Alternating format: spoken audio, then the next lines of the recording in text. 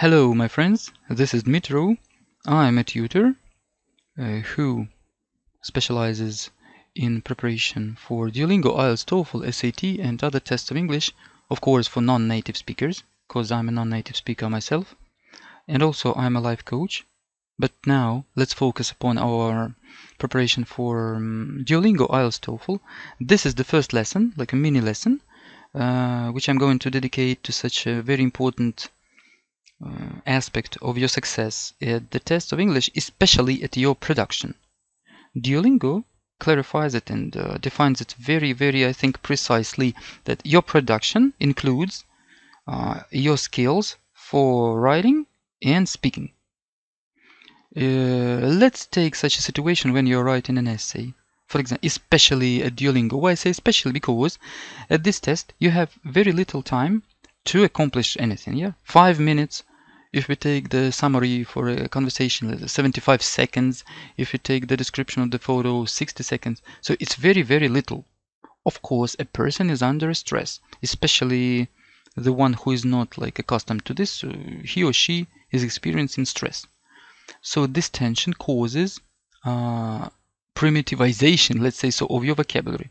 It's okay. It refers not only to you, or it's also like it's applied to me and to everybody, because when you have to produce something very fast,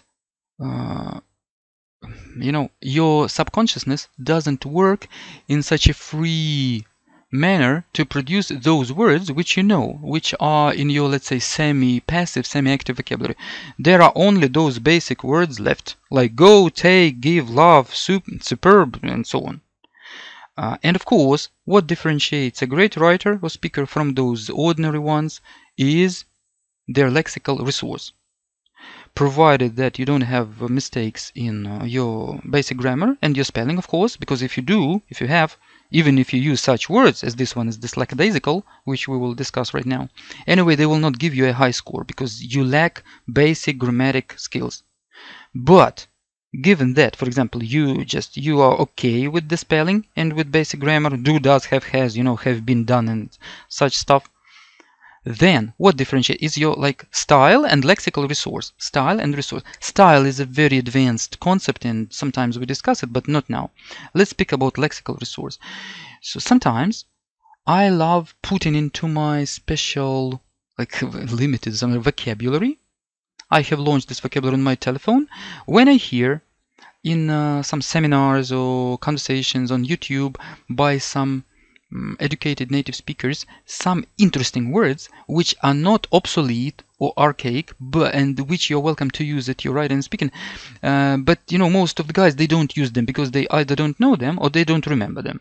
So if I promise you, if you use such words as this lackadaisical in your writing, it will add several points immediately to your score, because it's more or less rare, but it's not so rare that it will stick out like a thumb. Yes. So let's discuss briefly what it means, and I ask you to start a special vocabulary in a telephone or tablet somewhere. Call it, please, like cool words for the test, or rare words, not even rare, like useful words for my tests. And there you will have a list. Your list will be growing little by little.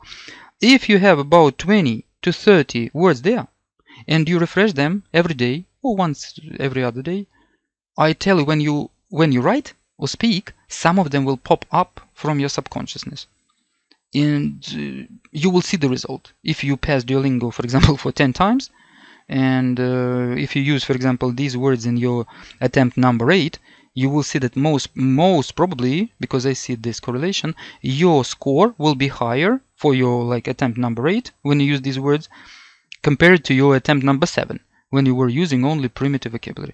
Okay, let's proceed to this, for me not to bother you so long with my speculations. So, lackadaisical. The basic meaning of this is the two basic meanings. Either lazy, casually lazy, like a lackadaisical cat, yes, or lacking care or effort or involvement. Yeah, two basic meanings. Let's read the examples. They are just invaluable to us because your mind needs examples and associations. There will be no time to correct lackadaisical driving techniques after trouble develops. You see? Lackadaisical, like lazy, without care driving techniques. It means that the person is not focused, he's careless about his driving, so then there is some trouble. Or lazy, listless, lacking interest. If you weren't so lackadaisical in your studies, you wouldn't be so far behind in class. You understand it? For example, let's take Duolingo or IELTS or something. There are hundreds of questions on speaking and writing relating to studies, or psychology, or sociology. Let's say studies. Like, what was your favorite subject at school? Yes, or who is one friend that you would like to, that whom you look up to, something like that. And this word lackadaisical is asking you to be used there. It's piece of cake to use it. For example, if you can copy this even. If my friend weren't so lackadaisical in his or her studies, he wouldn't be so far behind in his class. Or if I weren't so lackadaisical in my, let's say, gym trainings, I wouldn't be so obese now. Something like that. You see? Or like this. Even more. Lackadaisical driving techniques. You can even put in your vocabulary not just lackadaisical, but this phrase, believe me, it facilitates your memorization like 10 times, tenfold. Lackadaisical driving techniques, or lackadaisical in your studies. So this word, by the way, has stemmed from lackaday. I have opened a new tab here to show you lackaday. What is lackaday? Interjection archaic. Interjection means like it's not a noun or a verb or some serious part of a sentence. It's when you exclaim something. Let's imagine that you drop something heavy on your foot, and so this is an interjection. Archaic means that mostly people don't use it now, but sometimes for some emphatic reasons you can use it.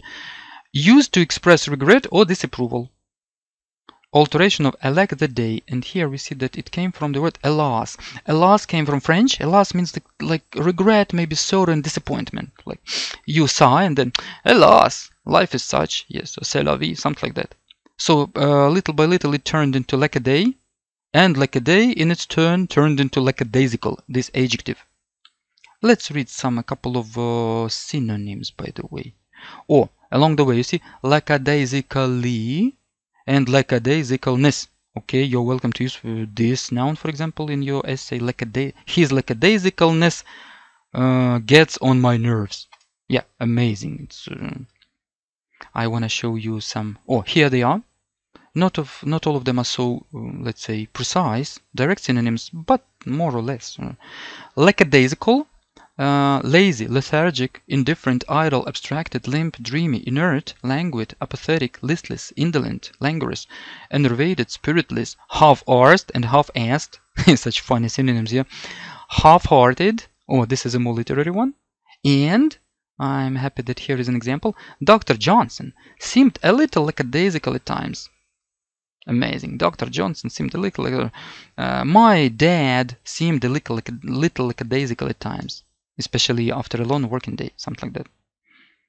Lackadaisical, one more explanation, lacking energy and vitality or showing such a lack. So let's recap, yeah? Lackadaisical, this is an adjective which mostly means either lazy, just a lazy person, lazy like attitude, behavior, or such lethargic. Lethargic means lacking activity and vitality. For example, a lackadaisical afternoon, lackadaisical day, lackadaisical maybe personality. So put it please into your vocabulary, start this vocabulary. I will from time to time make such lessons, and I tell you, if you accumulate there about from 10 to 15 even such words, and you will revise them every day, until they become like your second nature. Of course, you can also practice and try to include them into your essays which you write during your preparation. It will be even better, yeah? Okay, lackadaisical. Mind the spelling, please. L-A-C-K. If we refer to Latin, you can call this C like C. I always recommend you in my videos. So lackadaisical, something like that. Or lackadaisical. Doesn't matter what your method is. The most important thing is that when you are under stress, especially Duolingo, if you don't remember the spelling exactly, you are prone to making mistakes. Yes, I see it every day, and so if you pronounce it in this childish Latin manner, lackadaisical, or whatever you like, however you like, you will not make a mistake. Your subconsciousness will pronounce it like you will hear like a voice inside you when you are typing. This voice will guide you through these letters. It works always. Okay, my friends, lackadaisical, meaning lazy or languid or listless or apathetic, and you're welcome to use it. If you need urgent help in preparation for Duolingo and other tests of English, please drop me a line. All my contact details are in the description to this video and also at the bottom of the screen. I cost money as a tutor, but I can really help, which is, I think, valuable in your case. Okay, I wish you luck and happiness and see you in our next lessons.